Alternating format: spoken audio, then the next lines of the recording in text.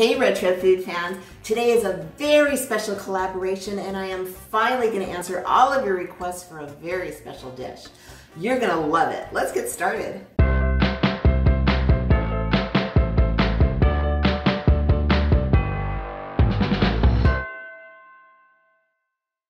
Hey everyone, this is YesterKitchen and I'm Jill. Thank you so much for being here. Today I am part of an awesome collaboration called Quarantine Cooking. The only rule here is that we needed to make a dish for you with things that we already have in the house because we're all stuck in the house. I've been having serious withdrawals. I haven't been to a market in like 2 or 3 weeks and I'm dying, but I got you covered. So I want to thank the Kitchen Queers for putting this together, and if you haven't seen their channel, you should. So ever since my channel began, I've been getting requests for meatloaf. Yep, meatloaf. And it just took a while to really find something that I really wanted, and when this collaboration came about, I thought, this is perfect, I have the perfect recipe. But before I get started, you know I've got to tell you the story of where meatloaf even came from, how it got to America, and how it became our quintessential comfort food. So meatloaf was thought to have been created in the 4th or 5th century. Yes, it's that old. There's evidence that there's dishes of chopped up meat with nuts and spices and fruits put together. And that's the beginnings of meatloaf, which is not too far from what we have today. So now we're going to go way into the future, well, the 1700s, where it's thought that the German immigrants brought their version of meatloaf to America, which was either in the form of scrapple or geta. And if you want to know more about that, I have you covered. But in the meantime, people were, think, hey, this is pretty good. It's in a loaf, it's easy to make, it's very customizable, and it stretches your meat, whatever type of meat you may have. But everything really changed in the 1800s during the Industrial Revolution.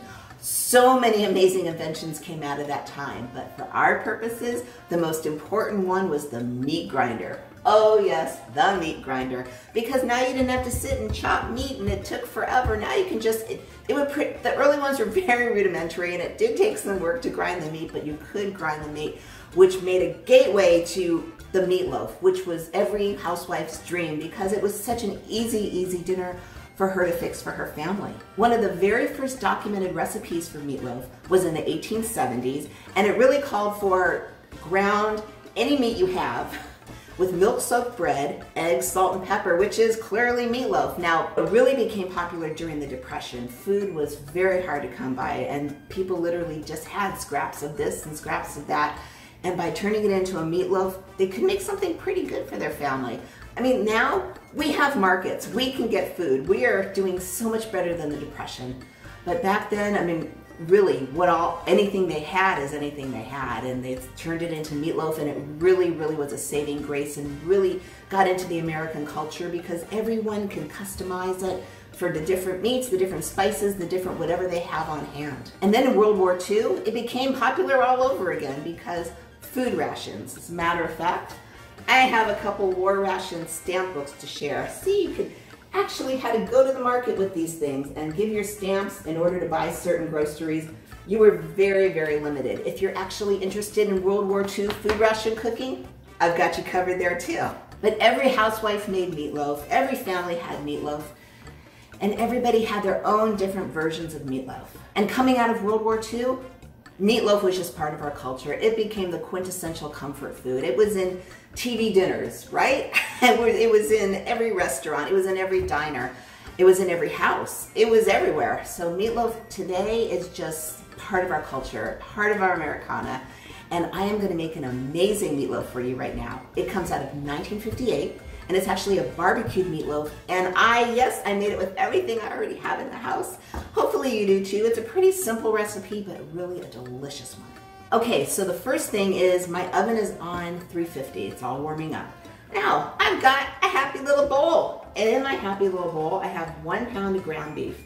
I like grass-fed organic, but you can use whatever you like. And to that, we're gonna add 3/4 cups of breadcrumbs. I actually grind my own breadcrumbs. Whenever I have the ends of the bread or a bread that's just starting to go that no one's eating, I throw it in a blender, I grind it up, I throw it in the freezer. They're so much better than dried breadcrumbs, but if all you have are dried breadcrumbs, absolutely use them.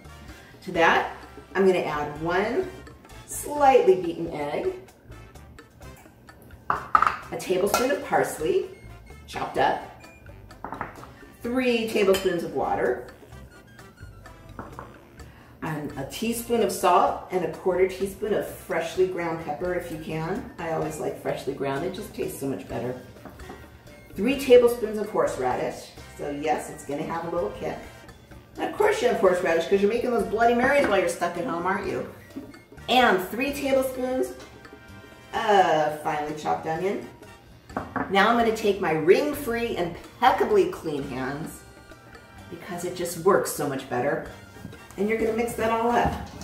And you just want everything all together. Meatloaf, see what I mean by how customizable it is? By the time the 50s got a hold of it, oh, meatloaf was just everywhere and everyone was doing their own thing from it. And so many flavors and so many favorites.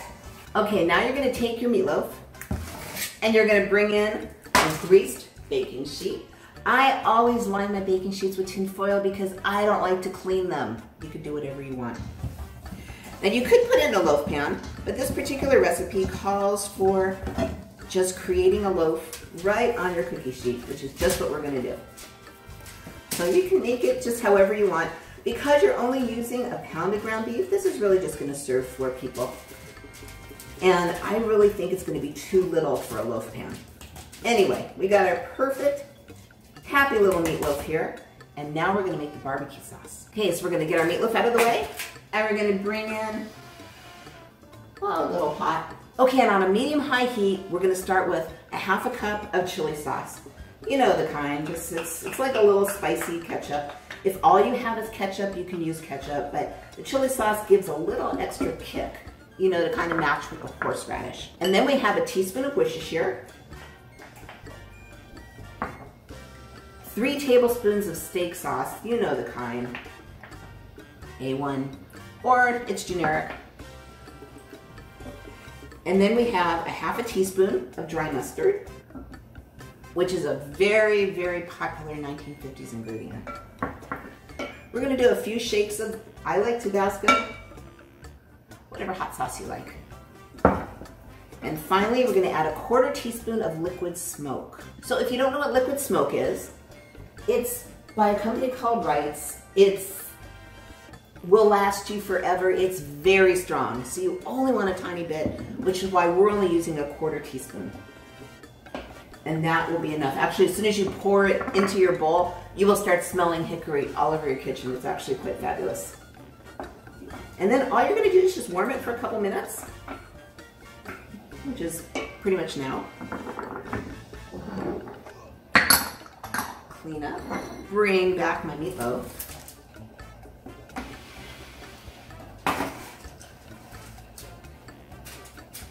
And then you're just gonna cover your meatloaf with this amazing, very quick, 6 ingredient, hopefully you have them all, barbecue sauce. Just like that. And it is gonna get all over the place and be just, make you so happy. Okay, all that's left to do is to put this beautiful thing in the oven, again 350 for 1 hour, and I'll be right back when it's done. Okay, it's been an hour and it's done. Take a look. Is this gorgeous? It is just the perfect size meatloaf for the perfect dinner. I'm gonna make some mashed potatoes tonight, and this is gonna be dinner for me and hubby. It definitely has a kick because you've got the Tabasco, you've got the horseradish, you've got the chili sauce. It's wonderful. And this is the reason I always use tin foil. Now it's just toss and put away. Thank you so much for joining me, and if you're new, if you like retro cooking and all the stories that go behind the dishes, check out my channel. I have so many stories up there. And be sure to check out everyone at #QuarantineCooking. All kinds of great ideas for everything that hopefully you already have in the house. So now I can't wait any longer. Let's cut into this. Oh my goodness. This is just so beautiful. So perfect. And there's a little meatloaf. It's totally 1950s. and totally good. It's not overly sweet like a lot of meatloafs can be because you have all those spices in there. It's actually a little different and just perfect. I hope you try it. If you would like to explore more dishes from your childhood or just the past, I invite you to subscribe. I release new videos every Friday. In the meantime, here's some more retro dishes for you. And remember, every dish, even the classic quintessential American comfort food known as meatloaf, has a story. I'll see you in the next video.